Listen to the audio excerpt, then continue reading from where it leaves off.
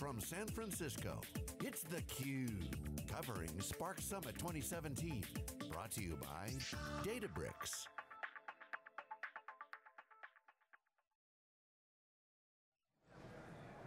Welcome to theCUBE. I'm your host, David Goad, and we're here at the Spark Summit 2017 in San Francisco, where it's all about data science and engineering at scale. Now, I know there's been a lot of great technology shows here at Moscone Center. This is going to be one of the greatest, I think. We have joined here by George Gilbert, who is the lead analyst for big data and analytics at Wikibon. George, welcome to theCUBE. Good to be here, David.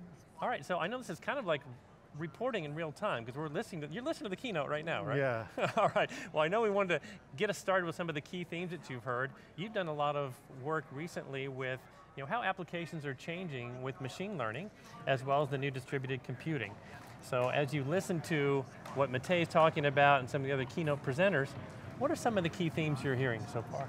So one, there's two big things that they are emphasizing so far this year, or at this Spark Summit. One is structured streaming, which they've been talking about more and more over the last 18 months, but it officially goes production ready in the 2.2 release of Spark, which is imminent. But they also showed something really, really interesting with structured streaming.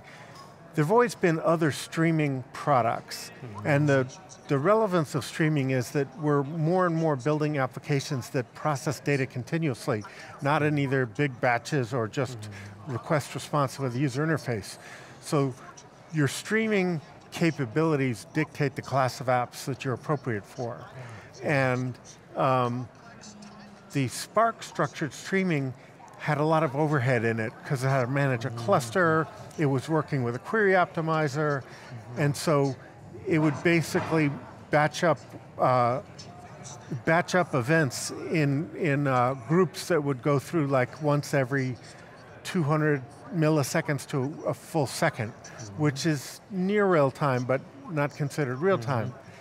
And I know I'm diving into the details a bit, but it's very significant. They demoed on stage today. I saw the demo. Okay, they showed structured streams running 1 millisecond latency.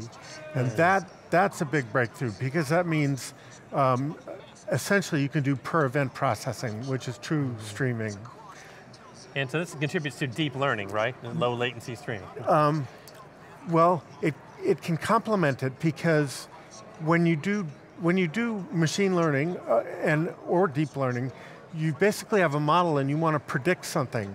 And so the stream is flowing along, and so for every data element in the stream, you might want a prediction or a classification or something like that. And Spark had okay support for deep learning before, but that's the other big emphasis now. And before they could sort of serve models like in production, but training models was somewhat more difficult for deep learning. That took parallelization they didn't have. Okay, so I noticed there were 3 demos that kind of tied together in a little bit of a James Bond story. Yeah. So maybe the first one was talking about image classification, transfer learning. Tell me a little bit more about what you heard from there. I know you need to mute your keynote. Okay. The first demo from Tim Hunter. Yeah, the demo, like with James Bond, was we're going to show, it was among my favorite movies. They show cars, they're learning to label cars, and then they're showing cars that appeared in James Bond movies, and so they're training the model to predict, was this car seen in a James Bond movie? And then they also have, they were joining it with data that showed where the car was last seen. So it's sort of like a James Bond sighting. And then they trained that model, and then they sort of ran it at, in production, essentially at real-time speed. And the continuous processing demo showed how fast that could be. Right. And that was a cool demo. That was, nice visual. Well, then we had the gentleman from Stanford, Christopher Rhee, came up to talk more about the applications for machine learning. Is it really going to be radically easier to use? We didn't make it all the way through that keynote, but yes, They're things that can be used to make machine learning easier to use. There's, for one thing, like if you take the old statistical machine learning stuff, it's still very hard to identify the features or the variables in that you're going to use in the model. And deep learning, many people expect over the next few years to be able to help with that. So the features are something that a data scientist would collaborate with a domain expert. And deep learning, just the way it learns, the features of a cat, like, here's the nose, here's the ears, here's the whiskers. There's the expectation that deep learning will help identify the features for models. So you turn machine learning on itself, and it helps things, among other things that should get easier. Well, we're going to get to talk to several of those keynoters a little bit later in the show, so we'll do a little more deeper dive on that. Yeah. Maybe talk to us just generally too about who's here at this show, and what do you think they're looking for in the Spark community? Well, Spark was always a bottom-up adoption first, because it fixed some really difficult problems with the predecessor technology, which was called MapReduce, which was the compute engine in Hadoop. And that was not familiar to most programmers, whereas Spark, there's an API for machine learning, there's an API for batch processing, for stream processing, graph processing, but you can use SQL over all of those, and that made it much more accessible.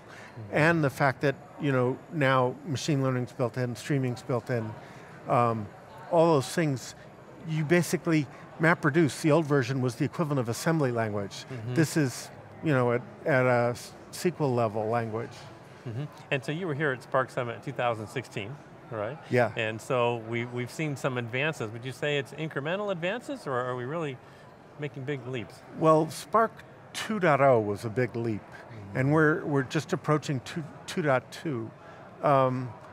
I would say that getting this structured streaming down to such low latency is a big deal, and adding good support for deep learning, which is now all the craze. Although most people are using it for essentially vision, listening, speaking, natural language processing, but it'll spread to other use cases. Yeah, I think we're going to hear about some more of those use cases throughout the show. We've got customers coming in. I won't name them all right now, but they'll be rolling in. What do you want to know most from those customers? The real thing is, Spark started out as like offline analytic preparation of data that was in data lakes. And it's moving more into the mainstream of production apps. The big thing is, what's the sweet spot? What type of apps? Where are the edge conditions? That's what I think we'll be looking for.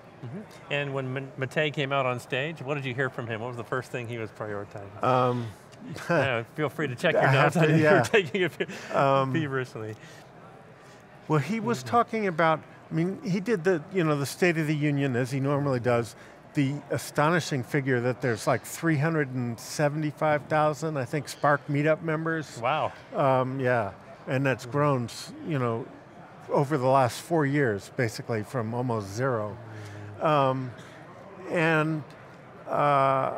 So his focus really was on deep learning and on streaming, and those are the things we want to drill down a little bit in the context of what can you build with those. All right, well, we're coming up on our first break here, George. I'm really looking forward to interviewing some more of the guests today. So thanks very much, and I invite you to stay with us here on theCUBE. We'll see you soon.